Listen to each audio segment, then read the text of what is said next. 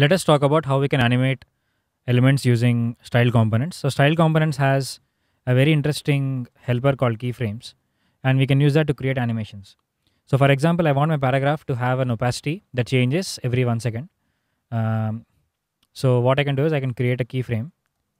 I'll call it animate opacity, and this is a keyframes, and I'll specify keyframes, and within that I'll say when it is 0% and 100%,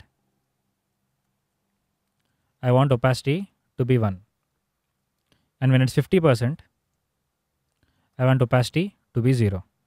So it starts at 1, then the opacity changes to 0 at 50% time, and then it goes back to 100%.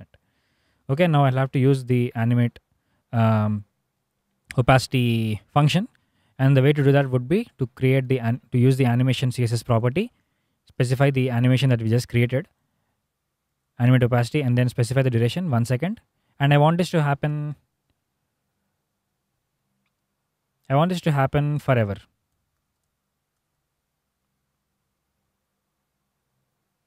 Okay, we can also add multiple animations to it. For example, I also want it to move. So when it's 0% and 100%, I want it to transfer text to 0,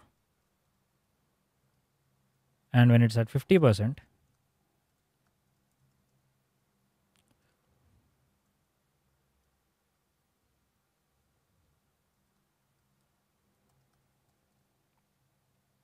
now I'll use my animate position as well. I'll just put in a comma, dot animate position, 1 second, infinite.